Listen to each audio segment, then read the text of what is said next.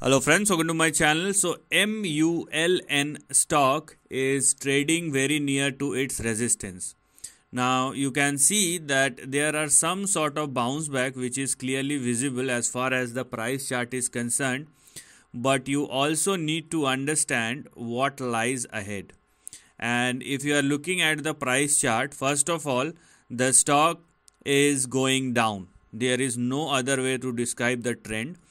And even if it is going higher for the time being, you can clearly see the range or the trend in between which MULN stock is trading, and it does indicate what lies ahead.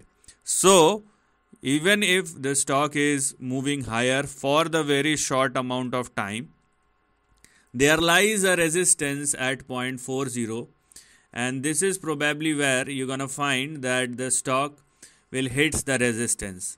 If you are looking for something big, then at least wait for the stock to surpass and sustain above 0.40.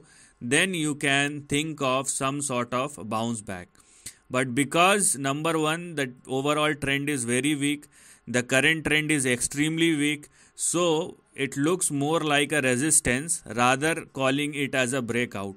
And if MULN stock unable to surpass and sustain at or above 0.40, then you will find your next big support, or you will find the stock falling down and hits somewhere in between 0.1 and 0.14, where you are going to find your next big support. So that's what you're going to look at as far as MULN stock is concerned. So do not get perturbed by, or do not get, I would say rather, influenced by MULN its current price action, obviously on the upside, because it does not make any sense.